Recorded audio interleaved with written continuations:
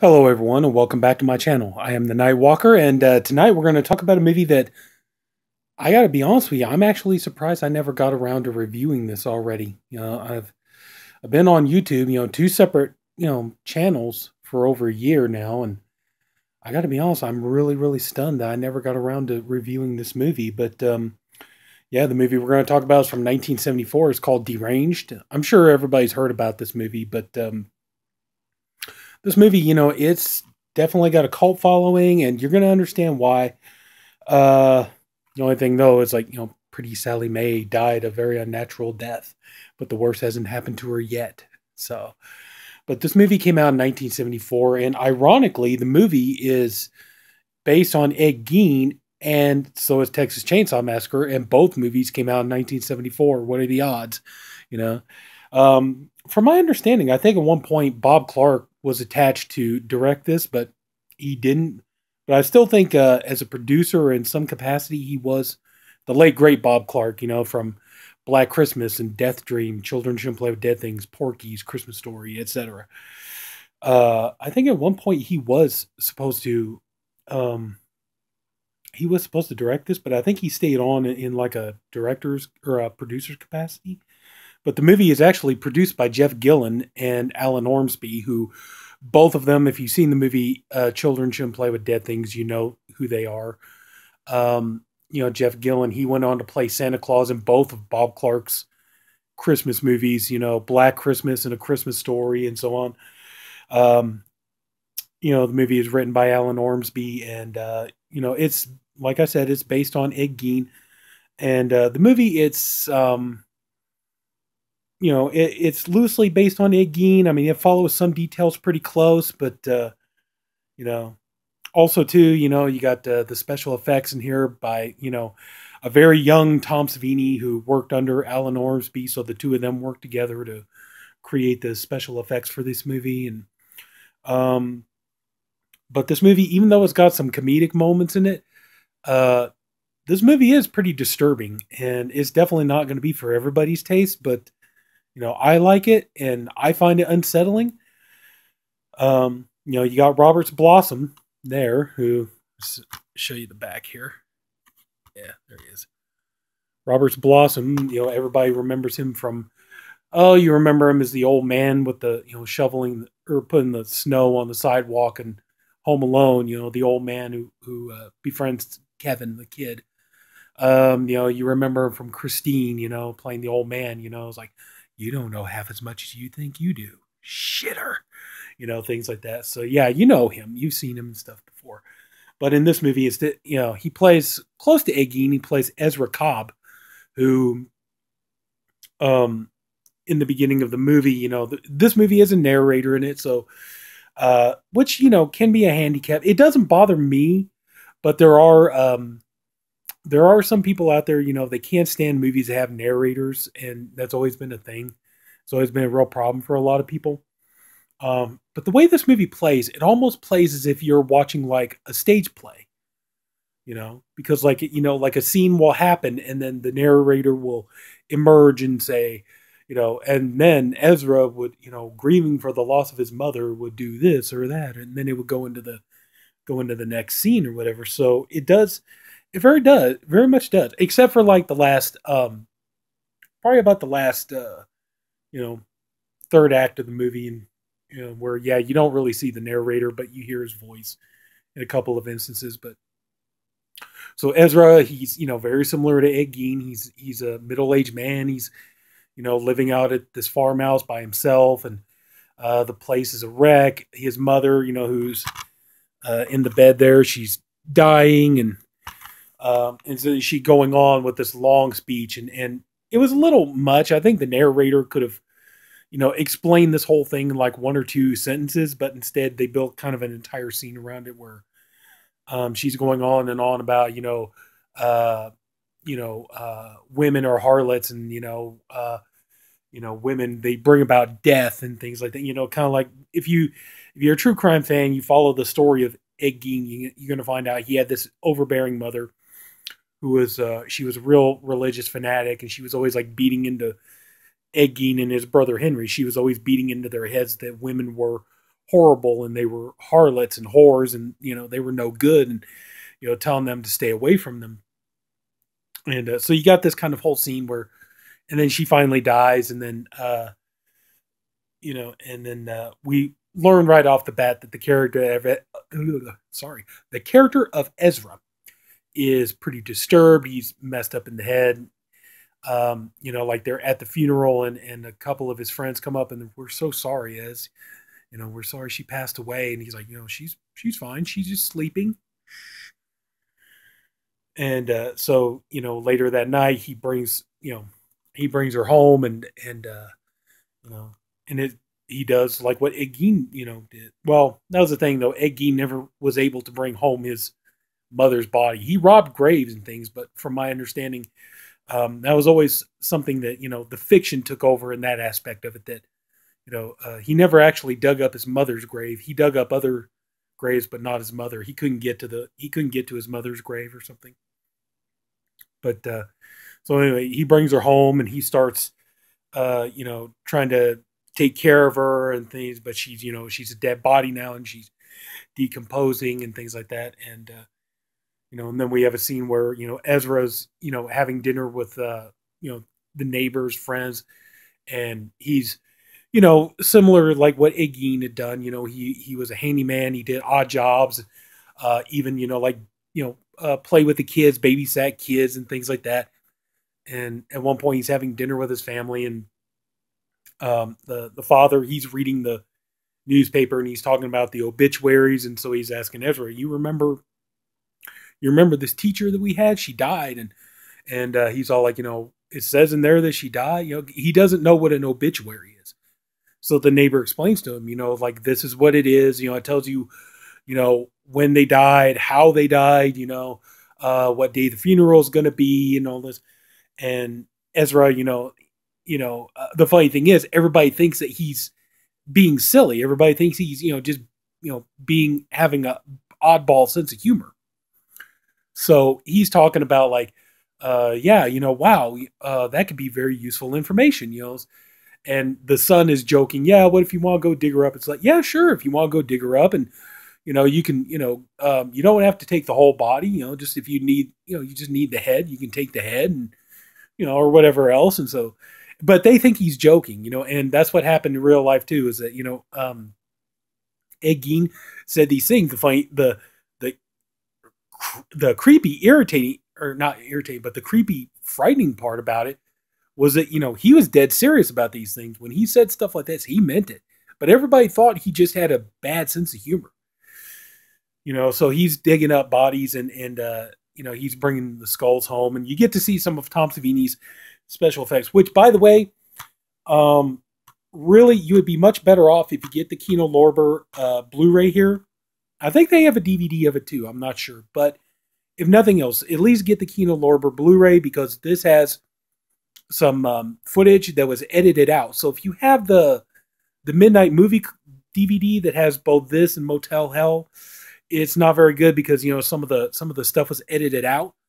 But this here, it has all the the gruesome stuff pretty much put back into it. So like there's a scene in the Midnight Movie DVD where he's like scooping the brains out of the skull and stuff like that. It's like you don't see that in there. And in this version you do. So that's what I was saying. This would be the much better one if you want the gruesome, gory bits. So, but so he starts bringing home dead bodies, and then of course we learn that they changed the story a little bit. I mean, in real life, Ed Gein, he had this kind of fascination with this local bartender named Mary Hogan. And, so he was, he was always like hanging out at the bar and stuff, and he felt she was kind of an immoral woman and things. And one night, apparently he went into her bar, or her tavern, and apparently he shot her, because they found, like bullet casings and a trail of blood going out the door. But the thing was, nobody suspected Ed Gein. First of all, everybody thought there was no way he could do it. And secondly, there were rumors going around that she might have had like some connections to maybe like, I don't know about like mob ties or anything, but she had like some shady, connections, and they think maybe, she might have met a bad end or something. But in this story here, they change it around a little bit. Well, first of all, I'm going to get into some spoilers. So just so you know, so some spoilers. But like at one point, they're talking about setting Ezra up on a date with this woman who is a friend of theirs. She was a friend of the mother's, and they were talking about, oh, Ezra, you need to go out with her. She'd like to see you and stuff like that. And I believe the actress is Marion Waldman. Does it say on here? No, it doesn't say. I believe it's Marion Waldman. She played the house mother in the original Black Christmas. So he goes to see her, and she's talking about like she talks to her dead husband, and at first Ezra thinks she's doing the same thing that he's doing, where he's talking to his dead mother. But she's talking about like she talks to him like in seances and via Ouija boards and things like that. And but it's not the way he thought it was. But they decide to make a date, and he ends up I'm not gonna try to give away too much, but let's just say it doesn't go well. Then at one point he meets this woman who's a bar, she's a barmaid. Like I said, she doesn't run the tavern like Mary Hogan did in real life. She just works there as like a cocktail waitress. And so he's just sitting there, and he's just kind of like, ogling her, and she's all like, telling, hey buddy, if you want to stay in here, you're gonna have to order a drink. And so he's all like, what would you recommend? And she's like, well, what about a whiskey sour? And so he tries it, and he gets drunk. And so he devises a plan that he's going to rig her tires, where basically like puts holes in her tires and stuff. Then he picks her up and tells her he's gonna fix her car for her. Then he takes her to his house and then attacks her. And that scene is actually very, very, very scary. It's very well done. It's creepy. It's moody. It's atmospheric. It's very frightening to watch. In a good way, in a very good way. And then, he's telling her that he wants to keep her, and then she would never have to do anything. Just, all she would have to do is just, let him know when she wants something. He'll give her anything she wants. He'll do anything for her, and, leave it at, let's just say it again, it doesn't go well. And then we're getting into the final act of the movie, where, in real life, you had Bernice Warden, who was the owner of the Warden hardware store. And it was her and her son, Frank. They ran the hardware store, but he was also deputy sheriff in the town that they lived in, Plainfield, Wisconsin. And, setting up that they're going to go out deer hunting. Well, in this one, they change it around a little bit, that the girl who runs the hardware store, she's actually just kind of more like a student. And the girl, Pat Orr, yeah, who plays the girl, does it say what her? No, it doesn't say. I'm sorry. I'm trying not to waste your time, but didn't say the name of the girl. But in real life, she the woman was Bernice Warden, but Bernice Warden was a matronly, older, mature woman. In this one here, she's very young and very gorgeous and super beautiful. I remember being, when I first watched this movie, I remember being very taken with, my God, that woman is beautiful. That Pat Orr, she is striking. She is so lovely, so beautiful. But, so anyway, so yeah, kind of similar to what happened in real life.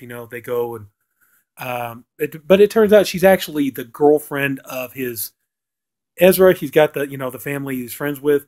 She's actually the girlfriend of his son. And so they're hanging around. They're going to go, deer hunting. And Ezra's like, I'm just here to get some antifreeze, which, that's what Ed Gein did that day.